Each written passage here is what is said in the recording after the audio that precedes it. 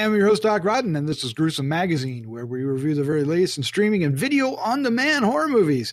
Each week, my co-hosts Jeff Mohr, Crystal Cleveland, and Dave Dreher, and I will take a look at various spooky, scary, and gory genre offerings. With me this week is my co-host, Jeff Mohr. Jeff, 91 of them straight. We did it. Yes. That's pretty awesome, right?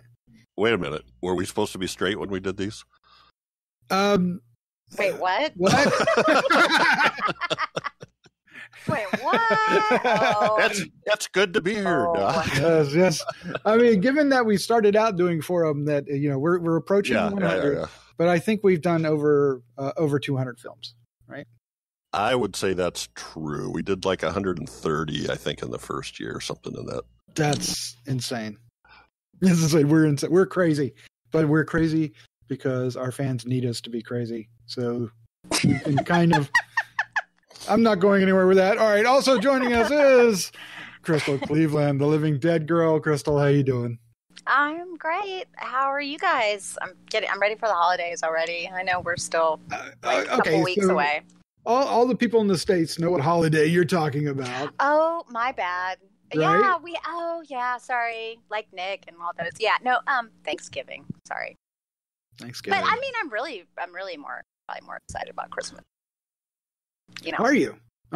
Yeah, Christmas is fun. I mean, you get gifts. Isn't that what life's all about? I'm kidding. It's not what you give, it's what you get. Yeah. No. No. It's like this. It's like no. So we used to always say, okay, this is so bad in the church. We were like, God bless you as you give, and only as you give. Mm-hmm. Yeah, that's pretty. Do you get it? Like, get it? If you don't give, it's really a shitty saying. Yeah.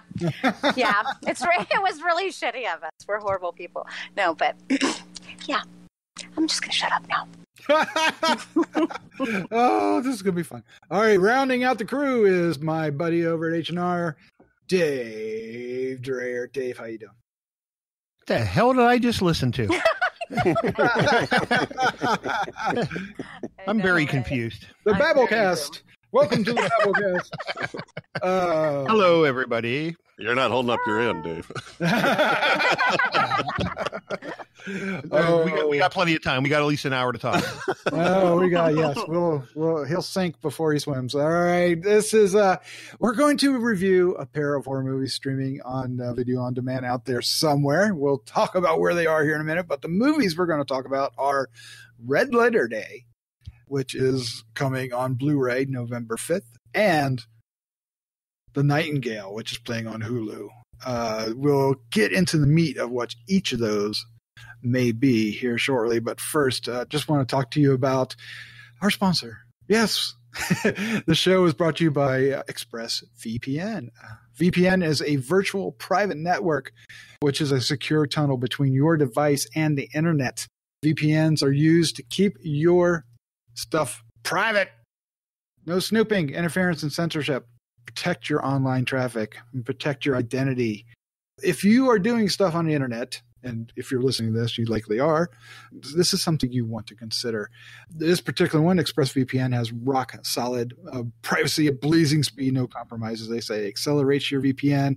They have 160 servers across 94 countries, which is a good thing. No restrictions. And they keep you anonymous. And here's the biggie for me. Everything's encrypted. It's not dependent on HTTPS. Everything you do is encrypted. And that helps keep everything you do private. And of course, they have great support 24/7. Dave, I know you purchased ExpressVPN. I did. I am running it on every damn thing I have. And it's working good. I've had no issues. It installed very easily on all my machines. And I've got Android, I've got iOS, I've got Windows 10, I've got it all. And it's working good. I'm very pleased with it. Yeah, you can put it on as many things as you need to, but you can only run 5 simultaneously. Correct. Yeah. So that's something to keep in mind. But that's still a lot. I mean, seriously, how is one person going to be on 5 things at any one time anyway? So if you had a large family. That's true. And you can even put it on your Roku. You can put this thing on everything. Yeah, I noticed my Fire Stick has the ExpressVPN app. Yep.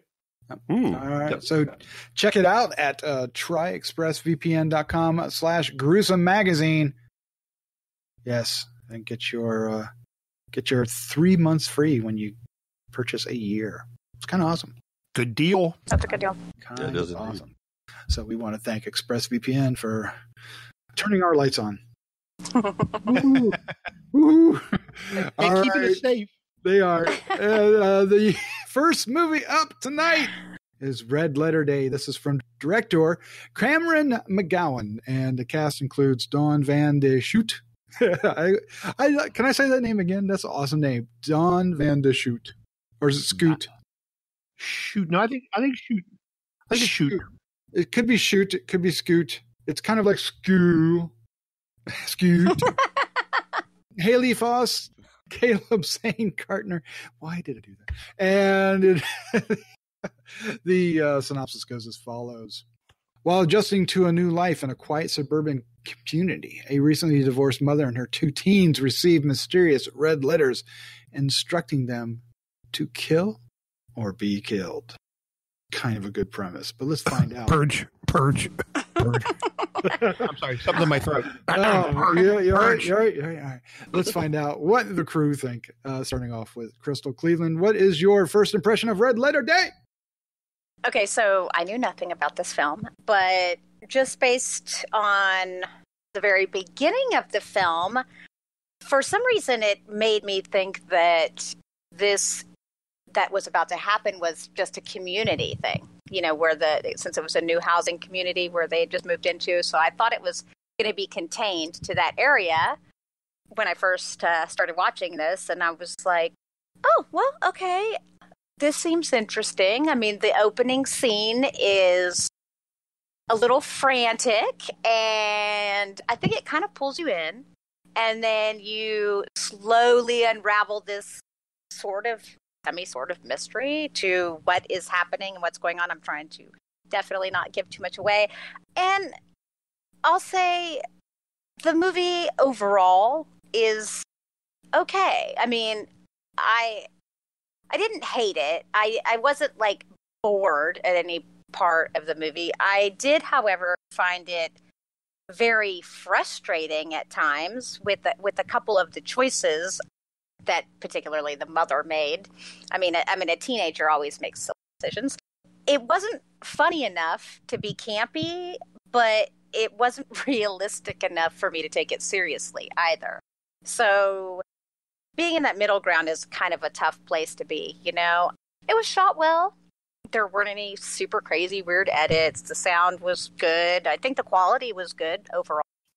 I guess I just more so question the choices of the characters and why they're doing what they're doing and why everyone decided to take this so seriously. I mean, I try to think of it conceptually as like, what if this really happened? How would people react? Would this be even close to real life? And I could see some people buying into this. And I could absolutely see some people wanting this to happen. There were definitely some people who promoted this and wanted this. And of course, they're going to participate in what's happening here. Basically, the letter you receive has the person of a photo of the person that you're supposed to kill and their address. And then they receive the same letter about you. There are no consequences, mind you, to not killing them at all, which to me would say, why would you even participate in this? I don't know. Why would you take this serious? I mean, I do know that there's a lot of unbalanced people, and unfortunately, like I said, I could see this happening somewhat, but I would definitely just bar myself in my home and not leave. And the mom decides, however, it's a good idea to go and visit the person that she's supposed to kill because it's her friend. I just think, just damn dumb. It's just silly. That's a silly thing to do. And to leave your 2 children admittedly, they're teenagers, but to leave them at home when something crazy like this happens, something weird like this, I just think it's strange. And then she even further makes a silly choice, trying to go find a child that left the house. And at one point she was even considering leaving her child with what looked like to me to be a crazy church lady who I would never, okay, but wait. Furthermore, she didn't happen to notice that it was right. They were right in front of her friend's home. Like, it's just, wasn't that strange? Wasn't that silly? Like, that was just silly, guys. Come on. So, yeah. So there's a lot of problems with it. I think the writing could have used some fine tuning. And that's my first thoughts. Yeah. That's your first thoughts. That's a lot. That's a lot. All right, cool. Sorry, yeah, No, it's great. I was like, it's great. Yeah. Let's find out what Dave Dreher thought. Sir, what is your first impression of Red Letter Day? What she said. No, really. I did, yeah. It really had a very much a high-end, low-budget feel to it. You can kind of tell they had fun making this, but the movie didn't make a lot of sense. And, I was choking on a little Purge there earlier. I definitely had Purge vibes going through it. The old, what if the structure as we know it ceased to exist? What would happen? Could you defend yourself? Could you survive? The opening scene I really didn't get. Why was that guy running around trying to collect all the envelopes? Was he trying to stop it from happening? I think that's what his plan was. Yeah. I think, yeah. Because it made no sense. I'm like, okay, is he putting them in? Is he taking them out? What's he doing with it? And then he gets kind of slaughtered there on the doorstep, and then they pour tomato juice down the steps, and I mean, again, it was okay. It was okay. I don't know much about the filmmakers and the people involved in this, so I don't want to piss on them too much. You can tell they had a lot of fun doing this. It kind of reminded me of like The Dead Next Door or something like that. Some kids sitting in a basement going, you know what? We should make a movie. And and out they went and they made one. But it's, for me, nothing special and not really worthy of a whole lot of discussion. No. Well, that's pretty bold there. All right. Well, Jeff, sir, what is your first impression of Red Letter Day? What they said? Oh, now stop. I thought it was an interesting concept, Purge like or not, to see the different ways that people would act in a quote unquote civilized society under those circumstances. And I thought the first scene kind of pulled me in and got me paying attention and wondering what was going on. But then we get like a half an hour of what to me was like mundane, boring dialogue of everyday life. And it was mundane and boring. Honestly, that was one of the better parts of the movie. It seemed really realistic, but I was like, come on, do something, And I imagine they're trying to develop the characters and relationships in that family, but it wasn't working for me anyway. And it just kind of felt flat. I didn't really care about the characters, so didn't really get too excited when something was happening. I dug some of the practical effects I thought were kind of cool, especially good old Luther. That was interesting. Mm-hmm. Oh. Yeah. How could you forget that? That was yeah. That was a nice one. And it ended pretty predictably. Really? Okay, so here's where I have to disagree. I was proud of what she did. Like, I don't mean she. I mean the final scene when they see the mail truck. Oh yeah. Of course, sure. Yes.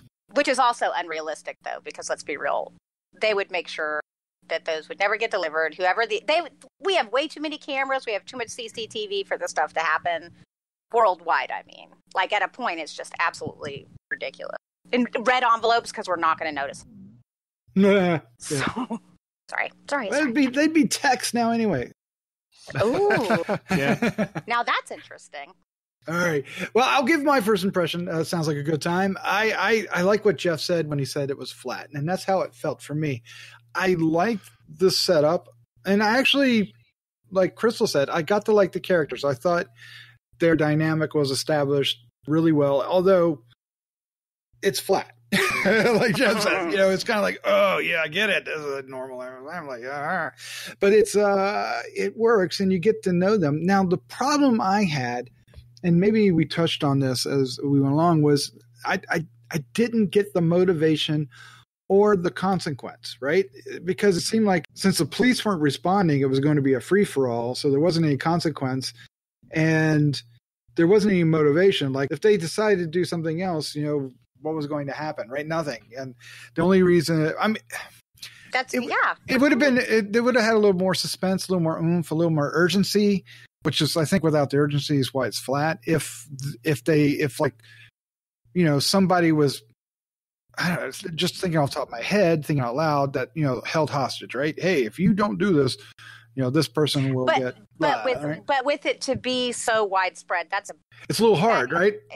No, it's impossible. I mean, you would need millions of people in a big city like Dallas to kidnap people to be able to hold them hostage to make this. So there's no way. Yeah. So they would have to. I mean, but they needed, and I guess that was the challenge, But without that motivation, the actions are all questionable. One of the things I'll say that I liked was, even though the mom's going over to her friend's house seemed kind of odd to do, I thought they handled the escalation of that particular encounter in a way that made sense, because, they are nervous because, hey, the person that's supposed to come kill me just showed up, but we trust them. They're our friends.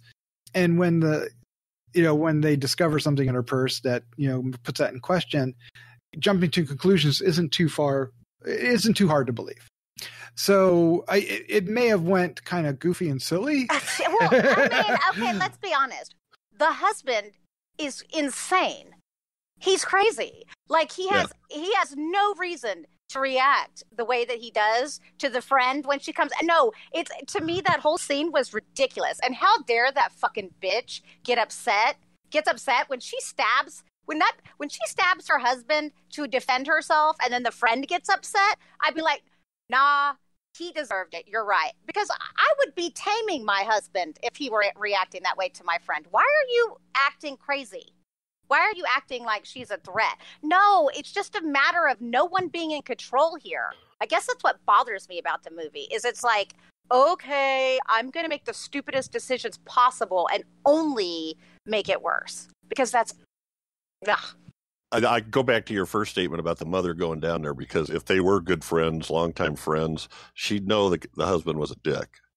Yeah. I mean, look at him. Well, they did talk about that.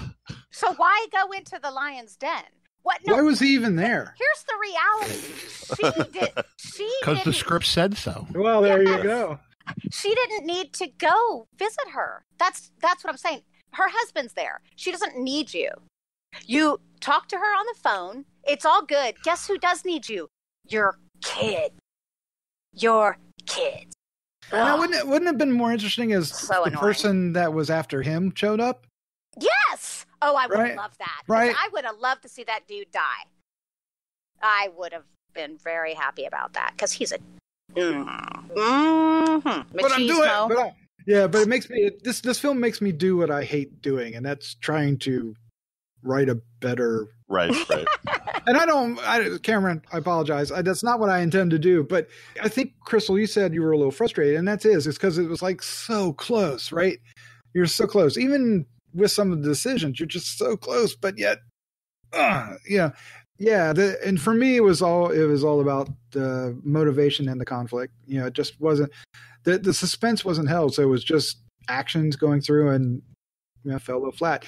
Now, when it did pull in the effects, like Jeff said, there's a bone break in the leg that's pretty effective, and the jaw thing is pretty effective. Now, Dave, is that what because you said it felt like the higher end of a low budget? Is it the effects? Yeah. Is the effects part of it, or was it? Definitely the effects are a major part of it. You could tell that's that's where they spent their money for sure. Because they didn't spend it on a writer. Cameron. Sorry, Cameron. Sorry, Cameron. But effects alone, and we all know this, effects alone cannot save a film. It just can't. We're kind of past that. Maybe back in the 70s it could. You'd sit through a stinker just for a really great effect. But did that in the 80s too. True. Yeah, those days are gone. So it definitely suffers from the weaknesses, and the strengths that it does have aren't enough to save it, unfortunately. But I'm with you. I think there could have been just simple changes that would have made this movie way better. Like, really, like, because I think it would have made this okay movie really good. Like, I mean, the mom not leaving, she really didn't need to leave. There's so many other ways they could have written it and so many things they could have done. Like you said, having the people come to them. I mean, we did see one of those happen, and that makes sense. That guy seemed like a crazy, and I totally think that some people would do that. I could buy that. And I admire the teenager's choice of a meat tenderizer as a weapon. Yeah. Until you realized it was it might not have been big enough compared to the measure up to a sledgehammer. Yeah. Sledgehammer, yeah. Not too many homes have that. That's a professional quality meat tender. There you go. Just have those little baby ones. That was a real deal one there. Yeah, well, he did end up getting the best of that too. So eventually. Well, but you know what upset me about that is the only thing that I thought of this whole entire time was that sweet kid. He's getting fucked over because of his mom. Yeah, she's a dumb twat. She's a dumb fucking twat. I would die for my kid.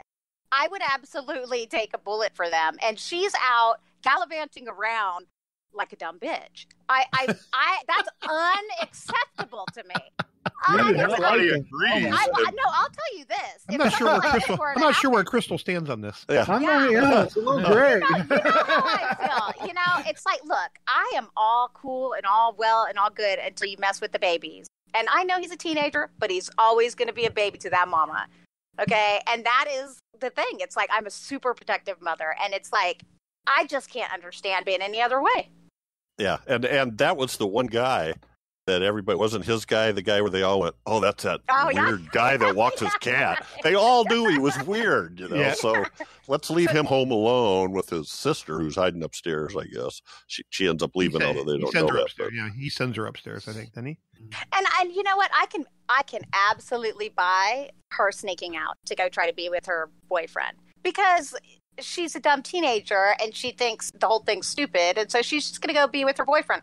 Actually, that I buy. So, see, they could have gone from that from what happened with the crazy man to trying to find the daughter together. I mean, there's other ways. That whole thing with Alice and her stupid husband, I don't know.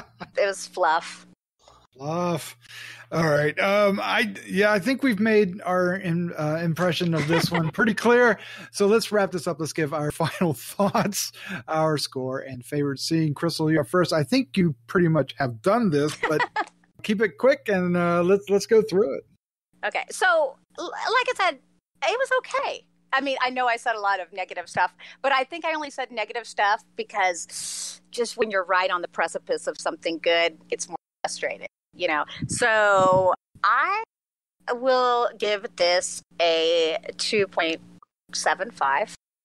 Okay. Pretty good, fair. yeah.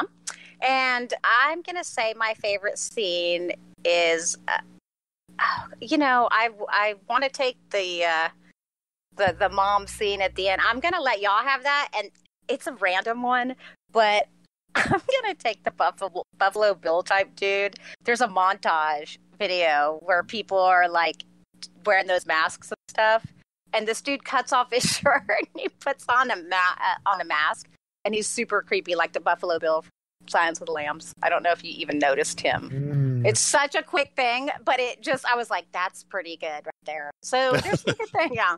So that's what I'm gonna take. Yep. I dig me. Totally. The way he cuts off his shirt, I'm like, oh, that's.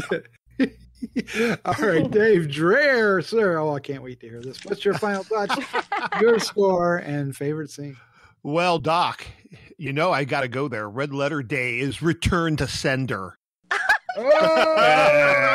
I didn't even see it coming. Yeah, Crystal's right. I mean, it's okay. I'm giving this one a 2.25. Kudos for the folks for getting it made. I always feel bad when, you can tell they tried. Yeah, there's just not much to this. It's an amalgam of a bunch of stuff we've already seen 1,000 times before, and it's not done particularly well. So again, if it's on something you already pay for, check it out. What's this one on? What's Red Letter Day on? It's on VOD and Blu-ray right now, so it's not streaming. Wait for it to come to Shudder or Hulu or one of those. You're already paying for it anyway.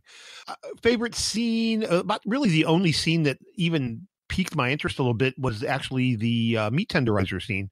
That whole piece I thought was actually pretty good. With the catwalker?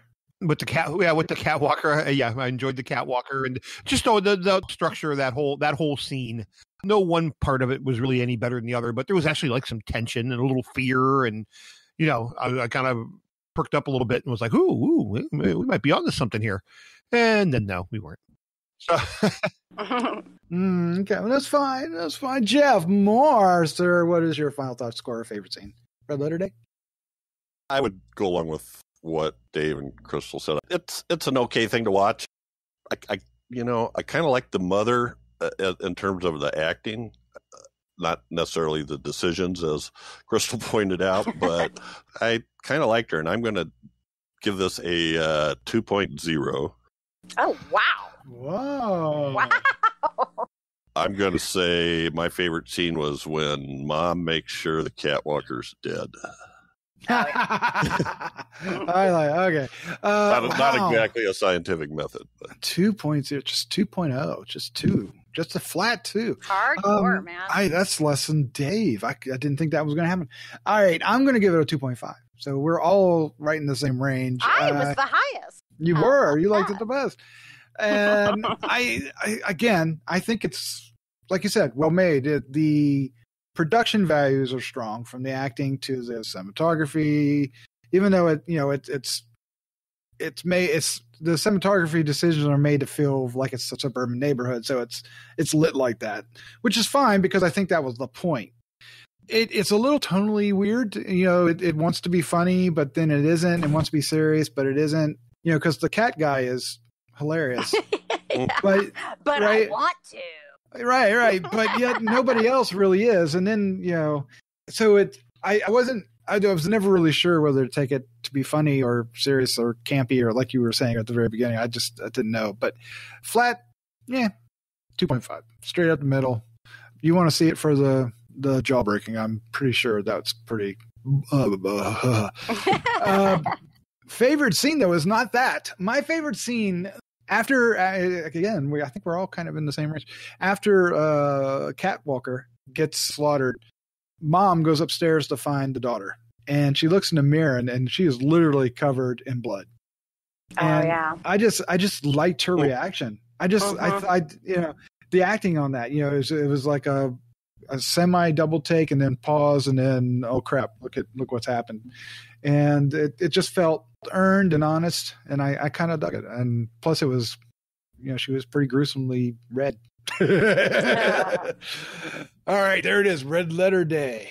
Available November 5th. So as we're recording, it is available out. It's out now, VOD and Blu-ray. So check it out. If you'd like to support Gruesome Magazine, there's the best way to do so. Spread the word. Share the podcast. Tell your friends. Review it on iTunes.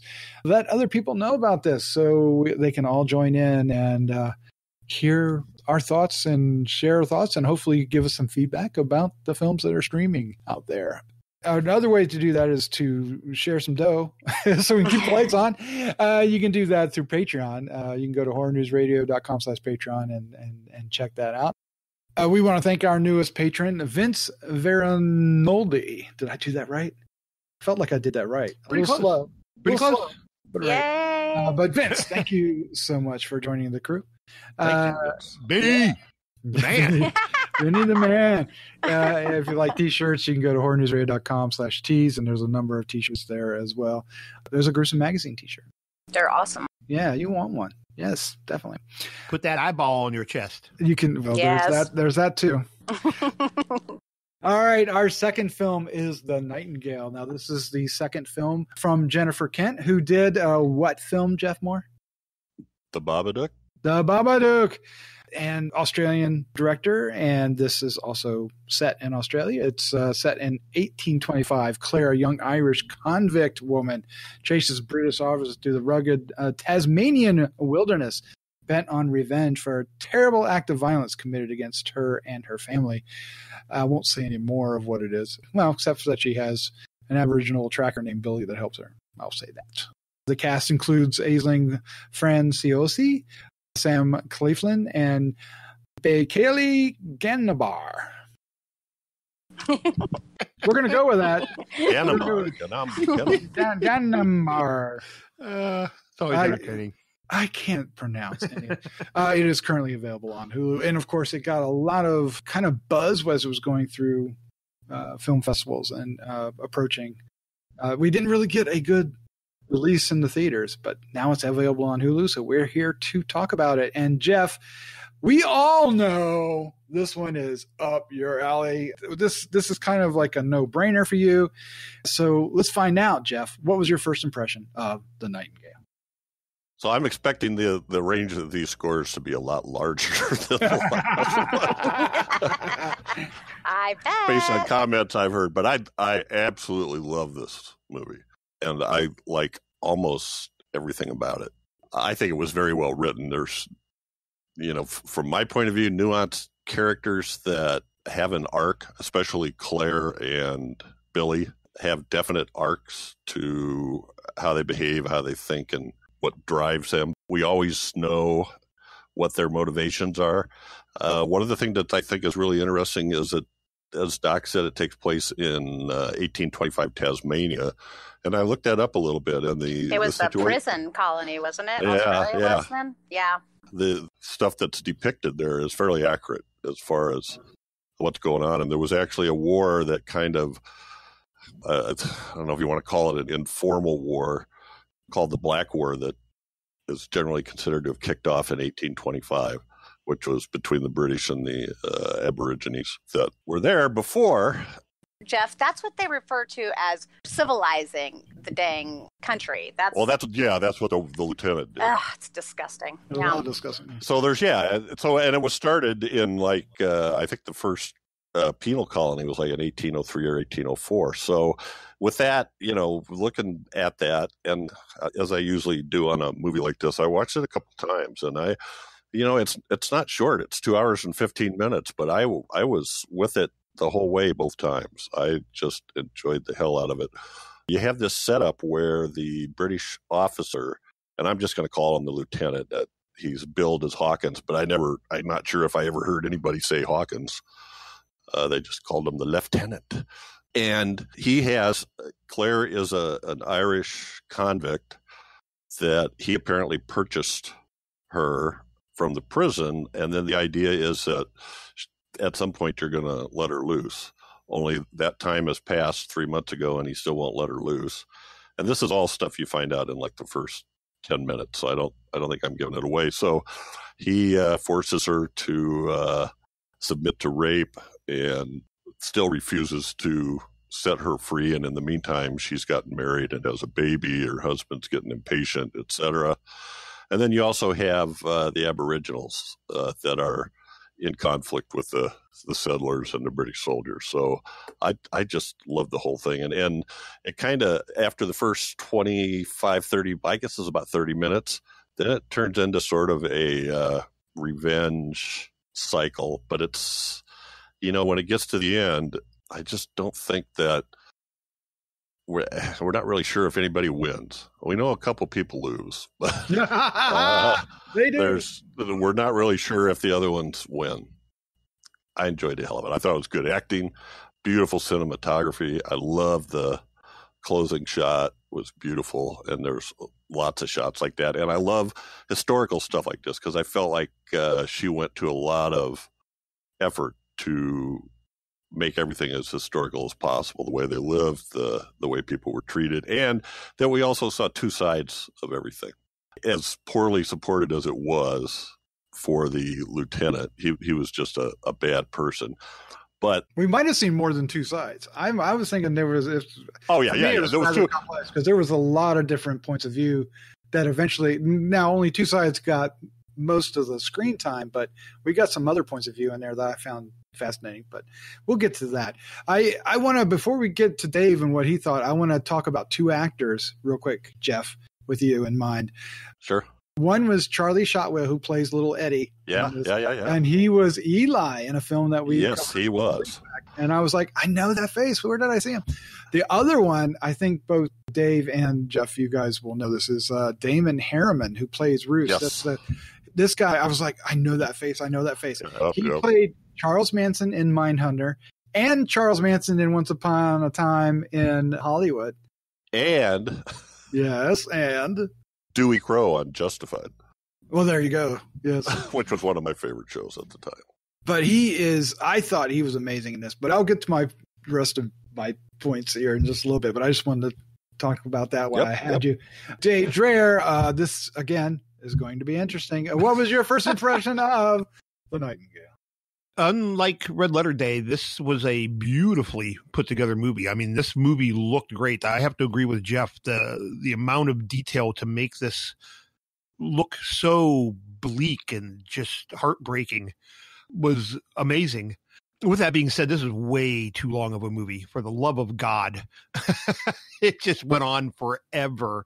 It was 35 minutes of despair, followed by like maybe 5 or 10 minutes of action or violence, extreme violence, like horrifying violence. This is not a horror movie, although horrifying things happen.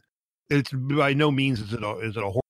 There's no supernatural monsters or anything like that. This is just humans treating each other incredibly horribly, and it was depressing as hell. I mean, it really truly was. It just was.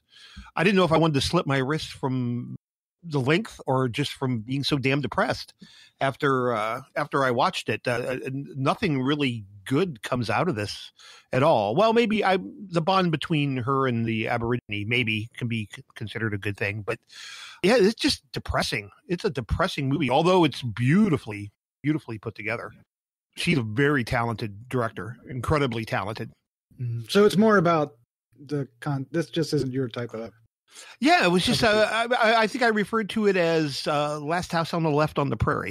I mean that's I mean that's pretty much what it is. It's this woman who is brutalized, and her family is brutalized, and she has to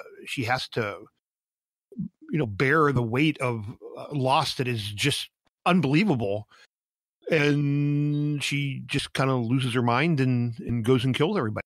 I mean, that's basically the gist of what happens. Yeah, I would say the closest. I mean, other than the actions that are horrific that make this kind of in the revenge subgenre of horror that's kind of on the fringes. I mean, she is haunted by the actions, and there are some of those nightmare scenes. Yeah, we see the husband kind of return in a dream, or Well, and she freezes several times when she comes face to face with her yes. lieutenant.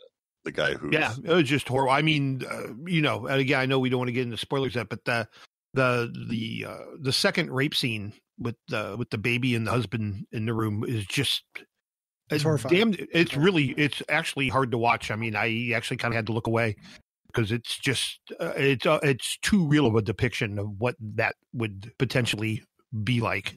See, that's so interesting because I'll get to that when I get to mine.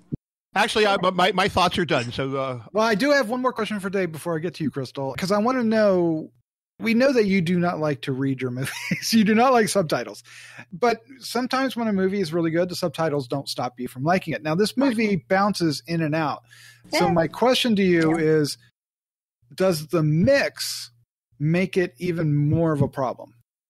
No, it actually doesn't. And it's odd because there are things going on in my personal life where I'm finding myself, my wife has a hearing impairment. So she's kind of progressed in the point of her thing that she's having to use subtitles to be able to follow along with a show. So we actually watch subtitles on TV pretty much 24/7 now. So I've just kind of become used to them now. You've adapted. Yeah. I'm adapting. So, honestly, I didn't even think about them this particular time around. Wow. Growth. All right, cool, Dave. All right, Crystal Cleveland, what is your first impression of The Nightingale? I've got so many thoughts on this Oh, movie. so many thoughts. God. Oh, Positive, God. negative? What are these thoughts? I just find it absolutely fascinating that everyone seems to think that the real atrocity is this spoiled little brat instead of the Aborigines, which is the real tragedy here. Like that's really all I felt for. That's all that mattered to me. She is a prisoner. I know what happened to her is absolutely horrific. Obviously, it's way beyond anything. But the way she reacts to everything that happens to her, she's mean toward the woman that gives her jobs. She's a prisoner. A prisoner. She was supposed to be in jail for 3 years, but instead she's out, and she's been able to go and get married and have a child and actually have some life. She even said, "Oh my God, I don't want to go back to the prison." You know, I'm just like, yes, she should have her freedom. I'm not saying that she shouldn't, but I think she acts like an entitled brat, not someone who said she was raised on the streets.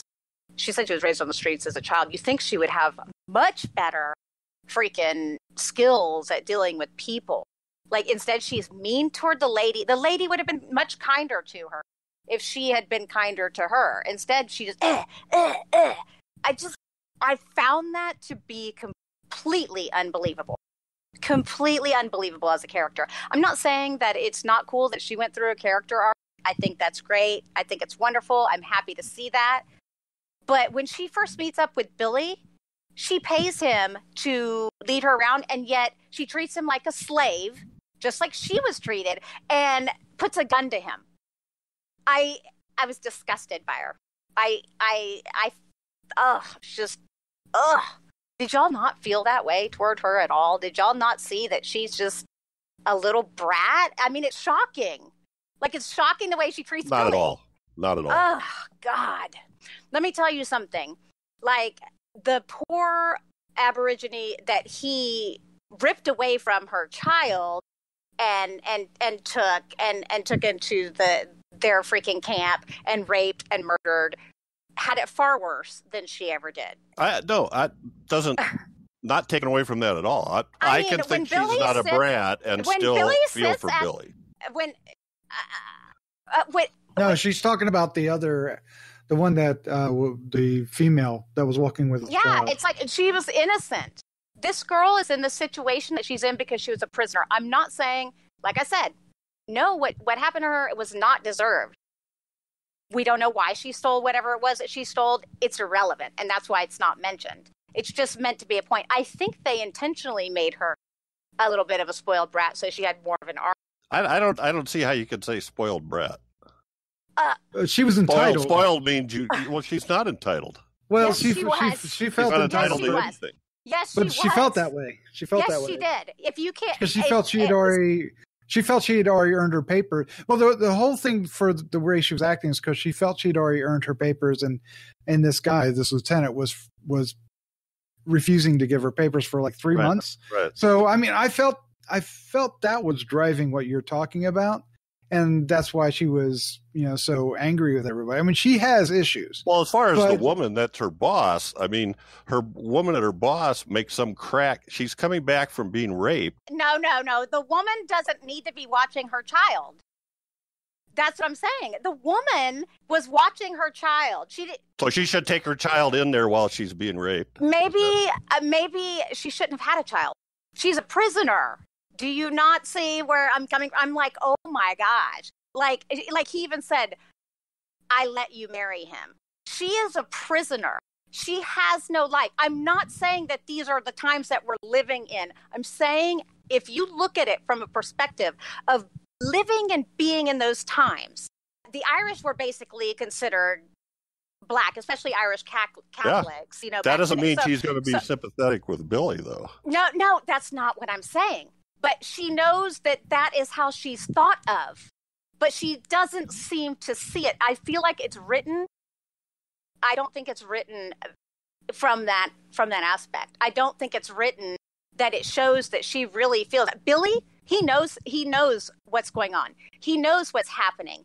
And he acts accordingly. Like, he knows when to see trouble. He knows when to stay out of the way. and he doesn't put himself in any sort of extra danger. When he decides to go and do what he does, he knows the choice he's making. She just seems to, it's fascinating. If she were raised on the streets, really and truly, she would have much better skills at understanding and manipulating situations, because that's the only way she would have survived for years. Well, if she was any good at it, she probably wouldn't have gotten caught. That too. But she said that she said she lived there for years. Yeah. She's like, I was on the streets for years. Years, yeah, because her parents were taken from her earlier. That she has a lot in common with Billy, and I think that was, it just took a while for her to see that. But real quick, I want to give my first impressions because Sorry. I was a little worried about this. I think I was the last one of the group to watch it, and I'd already heard everybody's, and I was like, oh God, what have I gotten myself into? And then it was the damn ratio. The Lighthouse did this too, and I just want widescreen. Oh, I know. Wait, what was that? Yeah, that was super weird. Was it a box? I was like, wait, it's that? the old 4:3 ratio, but it's actually 137. But whatever. It's more like it's classic style. I feel like she chose that to help give it the past feeling, right?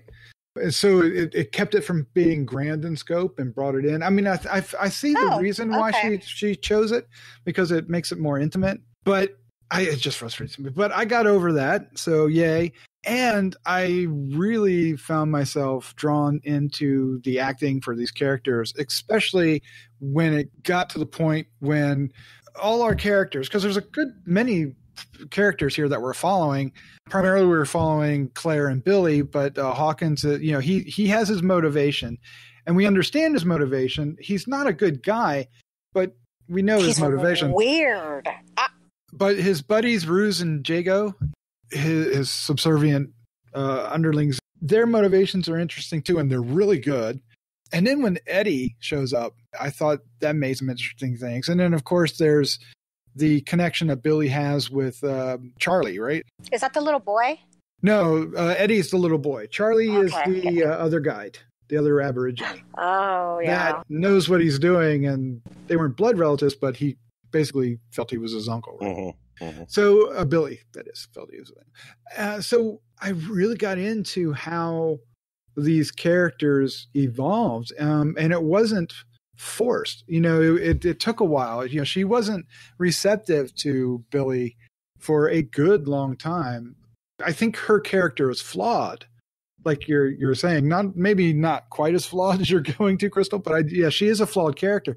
But I thought that was the point, and understanding, because she's no less racist, if I can say that, than Hawkins is. Maybe not as violently so, although she's capable of being that, because, like you said, she's pointing the gun.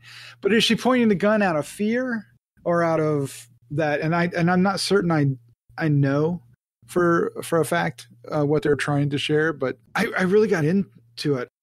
It is brutal. There's some actions in here. There's one scene that I think Dave was mentioning that is very hard to watch, but it's also very key to the point of this movie, obviously, because it ignites what's happening. But I'm kind of surprised they went where they did. It's kind of shocking. I ended up liking this movie quite a bit. I think this director is incredibly talented. So, Crystal, I mean, you're mentioning a lot of problems with the script and the character, but did you like the direction at all? I mean, did you? Oh, I liked the movie, actually. Okay. I liked it. I feel like I just wish she wasn't. I just wish they had softened her. I just think she should have been a softer character. Maybe it's the actress. Maybe that's my problem. I feel like she came, like the faces she made, the way she looked at people, it was like, she really bothered me. I loved everyone else as far as their acting and the way their characters were portrayed, except for, the captain. Oh, God. The Hawkins, the lieutenant? Yeah, if there was ever a worse person, I sure have, seen him. I mean, he starts off and you kind of think maybe he's not as bad as you think, and then he just proves it every turn. He is just heinous as a person. And I think that was played very well. I think it was done well. Billy, I thought Billy was fantastic. No, I cannot handle it. That's how much I loved him.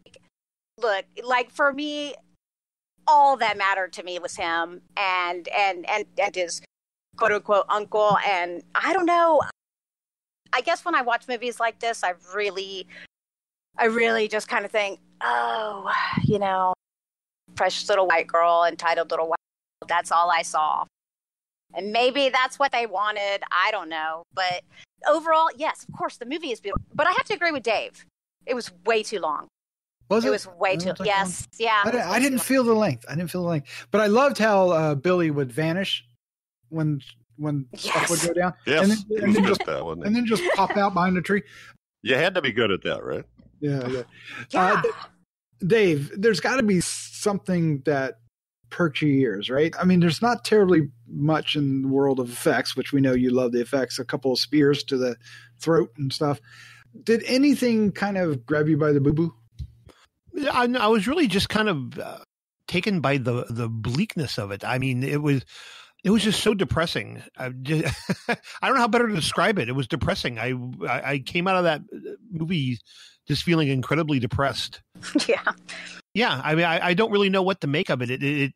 It's such a sad story. I don't know why I needed to know about it. Okay. This is why I don't watch these kind of movies usually, because I did cry. I absolutely cried during this movie. And so I'm like, oh, fuck that. But again, it's so wonderfully put together. I mean, you almost have to look at, for me, at it, in two separate ways. As a piece of cinematic art, it's exceptional. But as far as a story that I feel has brought something to light I didn't know about, or enlightened my life in some way, or something like that, there was nothing there for this. It was just basically in the 1800s, people treated each other like shit. And people were lucky to make it through. It's kind of like watching Schindler's List, the same thing, a beautiful movie that's just so damn depressing that, you almost just can't watch it because it's so depressing. Yeah. I would imagine that for those who are into history, especially Australian history, or even Irish history or English history, because, they're all characters in here, that this may have a little more relevance of, place and interest, but I would imagine that those who are heavy into drama would love it too. So yeah, but it was way too long. That 2 hours and 15 minutes could have been trimmed to 90, and that would have helped. Wow, that's a hefty trim. But it was a lot of unneeded stuff in there. A lot. So for me, that would have made a big difference in this one. I mean, I'm still gonna recommend it, but it's still way too long. Okay. All right. Well, I want to say that there's a point where a family takes our pair in. Yes. That I found incredibly, it was boohoo moment. I found incredibly poignant too. And for me, that was a highlight. And Jeff, I want to talk to you about this. Did that scene that I'm talking about when, at this point, she's afraid that, anybody's going to end up shooting Billy, and she's actually protecting Billy at this point because they've reached the city, right? City, air quotes. Mm-hmm. And they run across this old couple, and the old couple is so giving. Well, wait. The guy is. The wife. Well, the wife ain't got reservations. She's got reservations. Awesome. The old dude's like, "Shut up, bitch." Yeah. Well, there is that, but she's keeping an eye on him while she's. Yeah. When she was sleeping and just watching. Yeah. Yes. I can get behind that. I get it. Yeah. But Jeff, what do you think? How important is that scene to this movie? I think it's really important because it gives, up until that point, I'm trying to think. There's the one, and I'm going to describe her as a rich woman in the coach because she has a carriage driver and a footman maybe that stops and allows her to ride. And then there's this couple, and those are the only two that are really British, that are really redeeming characters, I thought. Yeah, I think it was important to show that a wide range of the settlers, that they weren't all total prejudice dicks that were taking advantage of the power they had. Well, I like, and I liked what it showed. It illustrated something even more of depth to Claire at that time, because when he came in, he knew he was to sit on the floor, and he got served on the floor, and Right. and then the old man said, "No, come sit with us and eat," and it meant so much to him. But Yes. you could see that it changed her too at that moment, and I really loved that moment. But I love that moment for him too. That's what I see that. This is definitely my favorite scene, when he goes to sit at the table and he cries and talks about how this is land. But I mean, when I see him getting served and sitting on the ground, and then the wife throws the utensil on the ground too. That to me, see, I guess this is why I feel so strongly toward her, is because that's a real atrocity, to be treated as something less than human. And I don't think she realized that. And she was Right. never treated like that either. Okay, But she was still treated horribly. Yes. Well, we don't know how she was treated up until a point, really, ultimately. Like he Well, we know that he did that more than that. He said that he did that. Oh, anytime he absolutely. wanted. Yeah. Okay, So but let me that's tell you, horrible. I can't consider. I mean, and I know that this is bad, but let me tell you, all those Aborigines that are treated like that are also raped. But at least she was not treated to not have any clothes and to sit on the floor and eat, and she was treated like a human, at least. Do you see the difference? I mean, he is treated like an animal. All of those people are treated like animals. This is why I guess I just can't with this. I just can't, because I'm like, just the bare minimum standards of being treated like a human is just, oh God, just heartbreaking. Sorry, I really kills me. As like they were seen as less than people. She wasn't seen as less than a person, at least. I mean, I know what happened to her was horrible. It was, I mean, not downplaying that. I'm just saying that, holy moly, I hate people. Humans are the worst. All right. Well, the humans are the worst. That's why this could very well be a horror film, because humans are the worst monsters ever. All right. That's David's depressing moment of the week. Let's go ahead and wrap this one up, because we have not spoiled a number of things, and there's some it goes down. Actually, we didn't really give too much away at all. I don't think so. We talked about a lot, though.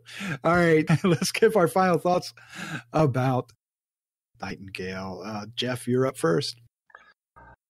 So I'm going to take a minute to just give my viewpoint of Claire, that from her point of view, the woman that she worked for was really more of a peer, and she was using that power to lord it over her. Now, you could say, yeah, it was nice that she was watching the baby, but she made some crack about her living high and mighty, coming to take your baby off my hands. And I could see how somebody who's getting raped would take offense at that remark. I also don't think that just because she had grown up in the situation that she grew up, that's going to necessarily make her considerate of Billy's predicament or status as Aboriginal. It just there's just too many cases of people in the put upon finding somebody else to put upon. And if she didn't have the experience with it, I mean, here was somebody that if she walked to work by herself, she held a knife in her hand. And in that kind of opening scene, I think. So she was scared to death to walk to work by herself. Now, I don't know why her husband wasn't taking her, what the deal was there, but that's how that started out. So I don't know. I didn't see it. I just saw her as she's a lower class person. She's a prisoner. She hasn't had a family. She's had to scrap for everything she owned. She was in prison. She gets out of prison, and they're still lying to her. They're not giving her what was promised to her. And now she hears about what's going on. People are telling her there's a war. She walks out. She finds a farm that's the people have been killed in the farm, and the sheep are dead. And I don't want to go any too much farther, but we see similar atrocities to the Aboriginal, or even worse. So I just don't think, from her point of view, they were the blacks and they were to be feared. And she was a prejudiced person. And that a big part of the length of the story was her coming across that, coming out of that. I didn't see her as a spoiled brat in any way, just somebody that was colored by the prejudice of the situation and, kind of where she was brought up and where she'd been too. I can't even imagine what it'd been like to be thrown on a ship in Great Britain and sent to Tasmania to be in prison and then getting bought, by a British soldier. I was trying to think too about how this was like, they showed up in Tasmania like around 1803, 1804. Well, that was right after the U.S. had won their independence. So it's just weird. The British were just like, they were just all over the place. The sun never sets, I guess. But anyway, I saw it as, I just didn't see it as her as a spoiled brat. I thought that was a possible way that people could be in that situation and in her lifestyle. I just absolutely love this. Is it horrible? Did it make me feel bad? Did it turn my stomach? Did it make me question things? It did. It made me think about, it's not all that different from a lot of the stuff that's happened in our country at different times in history. And I don't know, Dave, people were shitty at that time. They're still shitty. It's just so anyway, I'm giving this a 4.75. I really love this. Nice. And only, I maybe could have cut 15 minutes, but I'm with Doc. I did not feel the length. And I don't know what to call the favorite scene. I'm not going to take Crystal's. Let me think here. Well, I think. How do you know? Well, I guess I don't know what she's going to pick, but I know one she's talked about that was a favorite. It was a favorite. That was a powerful scene. I'm going to say when I don't know. I can only think of horrifying stuff. I should be thinking of more. You know what? I loved his Billy's when he did his spiritual ceremony stuff. I absolutely loved that. That stuff was uplifting, I thought. Out of all the stuff in the movie, those were the times when I could kind of get a smile on my face. So I'll say those. Talking about sun setting, well, sun rising in this case, right? So that was yeah, it was. All right, Dave Dreher, sir. Oh boy, what are your final thoughts? Your score, favorite scene for the Nightingale? Nothing too horrible on this. Again, it's a beautifully, technically, damn near perfect film. Quite frankly, it's just a horrible story, and I don't mean horribly written. It's just a horrible story. Again, I'm not sure what the purpose of it was. I don't know why we took that journey. So I'm kind of just questioning what the point was, I guess. At least for me, I didn't find out anything I didn't already know, and I didn't come out of it. The way I went into it when I first met the characters, I came out of it feeling the same way. So it was just kind of 2 hours and 15 minutes of, okay, there it is. There it was.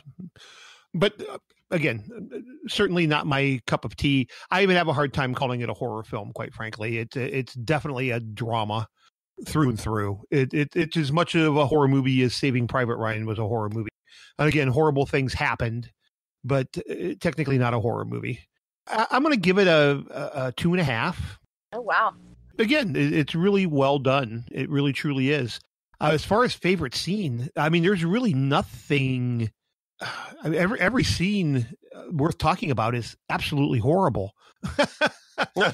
From a standpoint of how people are treating each other, other than that rape scene and what happens there, which I just really don't even want to talk about.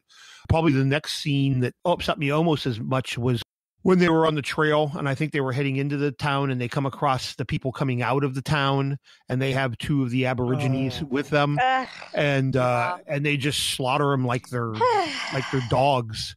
It's just horrible. It's not even a favorite scene, but it's a scene that, other than that other scene, kind of moved me. I mean, at least this time it was, adults that were the brunt of it, but still just absolutely horrible. And it's absolutely not a favorite scene, but it was a very well put together scene. So I'm going to go with that one. More a memorable scene, right? Yeah. Yeah, I got to stick something in here because I said I love this movie. It's horrible, and it is difficult to watch. I guess maybe impressed by this movie is a better way to say it. Okay. No, I like that. Yeah. I knew what you meant. I didn't think you... Oh, yeah. I didn't think you were enjoying that. Yeah, no. Yeah. That's some of the hardest stuff to watch, I think. Yeah. Ever, really, for anyone. Well, I read something too where she actually had like trauma counselors on set, as they were filming those scenes. Oh, can you imagine? Oh, especially you had to do like multiple takes. Crystal Cleveland, what is your final thoughts? Your score, favorite scene for the Nightingale? So overall, it's a good movie. It's well. I totally agree. It's not a horror.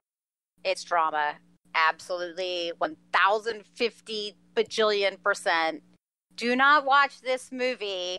Do not watch this movie expecting a horror movie. You're going to be so disappointed, and you're going to be mad at me for saying it was good, and you're going to be and mad don't at watch me. it to be entertained. It's not an entertaining movie. There is nothing entertaining about this at all. I came out and I was so depressed too. I'm not gonna lie. I was crying and I was like, I hated it. But I mean, for people who are like this, especially historical dramas, I feel like it was, gonna be worth it for them. But I was surprised. I honestly thought Dave was gonna give a higher score because I'm giving 3.50, 3.5.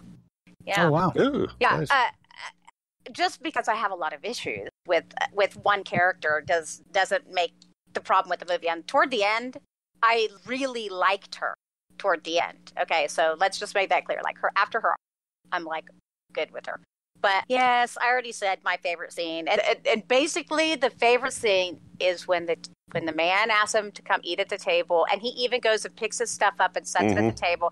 But it's really, his reaction to that. It's when he starts crying at the table saying, "This is my home. This is my home." When he says, "This is my home," like they are taking everything away from them. Mm-hmm.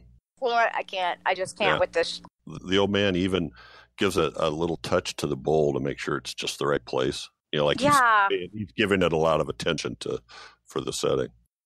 Yep. But at the same time, it was his land, and how heartbreaking is this whole thing that he has to rely on the kindness of a stranger to even let him sit at the table.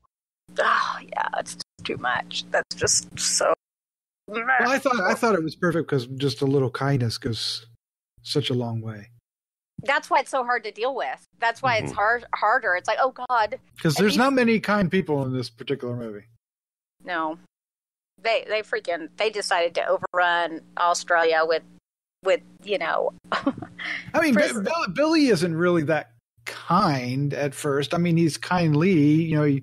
He's actually a little more respectful than Claire is to each other, but he still treats her as an enemy. Person. He does, but he also treats her as an enemy. Yeah, you're a white fella and I'm a black fella. Right? Yeah, he doesn't like the whites. He didn't want any. Yeah, so. But he did agree to help her.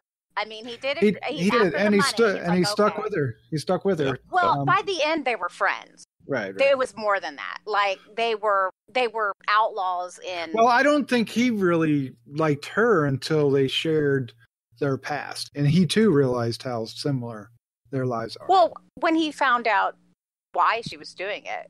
Well, even before that, when because at this point when they're at the fire camp, and they just he just realized how oppressed she was.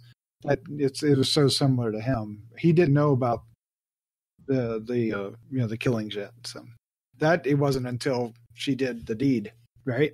All right. So my final thoughts. I liked this movie. I was surprised. I was a little worried there for a hot second. These kind of films can go south for me personally really quick, but I really got into our characters, their struggles. I could get behind the complexity of all the characters, even the complexities behind the foul characters, because there's nothing redeeming. Well, there's nothing really redeeming about the three guys, right? They're kind of, you hope there was, but then you find out there's not. I mean, you kind of the two subjective ones. You kind of get a hint of some. But they both succumb to, the lieutenant and his reign that, it washes away any hope of them. So it's interesting and complex, right? So this movie's layered and rich in character development. And is it a horror film? No, it's not a horror film at all. All right, so there's this little corner called the revenge films, and this does sit in there. We talked about what's the film you compared it to? Well, I said if Revenge is a horror film, right? Revenge, because it's rape and it's revenge and very brutal, right? Or I spit on your grave. Right. So in that respect, it kind of is as much as those are, but no, it's. I think for like what Dave is talking, and I would agree that, horror films are more in the supernatural monstery kind of side, but here humans are so monstrous. It's this is a hard film to watch. It's very brutal. Some people listening may not really want to watch this movie. There may be some people, if you're sensitive to some of the topics that we've been discussing at length here, you probably do not want to watch this movie. It does not pull punches, and it's depressing is actually too light a term for how this film can affect you. But it's so well made and so purposefully made. I feel like Jennifer Kent was out for authenticity. I'd never questioned when this was supposed to take place. Right. It felt very much like I was looking back into that past, much like The Vitch, right. And The Lighthouse, these directors, they have that in common, that authenticity of time and place. And the costumes alone, like, did you look at them? They were so good. Yeah. And they also, these two directors, Jennifer Kent in this case, are blessed with an incredibly strong cast. A really good cast. I'm going to give this movie 3.25. 3.5. 3.5. Talked himself into it. I did. Yeah. I kind of did, actually. My favorite scene, it's really hard to pick one because there's only one really happy scene to pick, and that's the one that we've talked about with the old man. And it's a very important scene. So every other scene that sticks to your head is really horrific. And it's really hard to pick one out. I'm just trying to. So one that I found interesting is early on, the two of them, as they're traveling, they come across one house and they don't have food because an encounter lost their food, and Billy wants to go steal some food. And she basically says, you're not doing that. You're not going to go steal food. Later on, they're in the same situation, but now they realize, she realizes why they have to do, they got to do it, which in some cases could be a negative regression of a character, but here it's used in a positive way, right? So I found it fascinating because now they're working together. I mean, okay, they're just surviving, and they're surviving much like she did on the streets, and she was trying to be better than that, right? But in this case, they're forced, and circumstances are entirely different than even then for her, right? So, but they were working together, and I found that interesting. And it also had a funny, some funny scenes with him ducking, getting away from the gun. Of course, he steals the guy's gunpowder too. That's hilarious. because the owner comes in and kind of shakes things up, and of course she's watching. She warns him just in time so he can throw the flower up in the air and get it, so he gets shot instead. So yeah, because there's some really gruesome scenes in here. Was it the one guy? Well, he, in many ways, he deserved more than he got. Mm-hmm. Another thing I want to leave with that I liked is that the effect of that night lasted with her, and we get to see the effects of it. She's having these nightmares, and they're pretty haunting and horrific as well, without being graphic. Not the graphic part of it, but the effects of it, right? He's like, shut the baby up or I will. And when he screams that in the dream. Oh, yeah. Oh my God. Yeah. It has, it's almost more powerful than it was in the original scene because we already know what it means, right? And she knows what it means. And it's so heartbreaking and horrifying. And yeah. So there's things to talk about. This film, it's a good conversation maker, that's for sure. Woof. This is a great discussion. I enjoyed the hell out of this. Yeah, me too.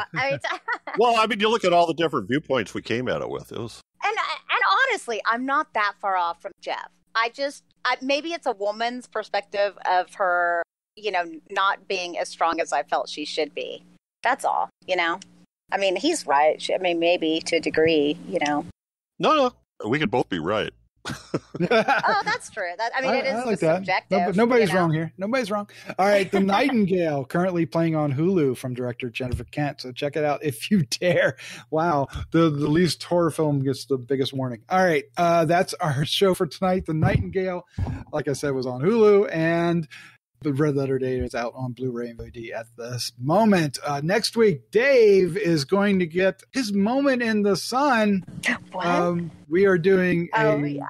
Yes, we have 2 films lined up. I'm just going to share them. Normally we don't. Animal Among Us, which is a Bigfoot movie. So Dave loves his Bigfoot movies. And then The Dwelling is a killer bed movie. Now, Dave, I can imagine you love killer bed movies too. I do, yes. I'm hoping it's set in 1800 Tasmania. Yes. No, so do not. I see the poster says there are monsters under your bed. Now, my wife, if I'm not home, I used to travel a lot for work. She told me that when she gets into bed, she would jump the last couple feet so that whatever was under the bed couldn't get her. Oh, man. Oh, that puts me back to 8-year-old. Yeah, I remember those days. Not that she's 8-year-old, but I remember that feeling. Which would explain why she doesn't like horror movies, probably.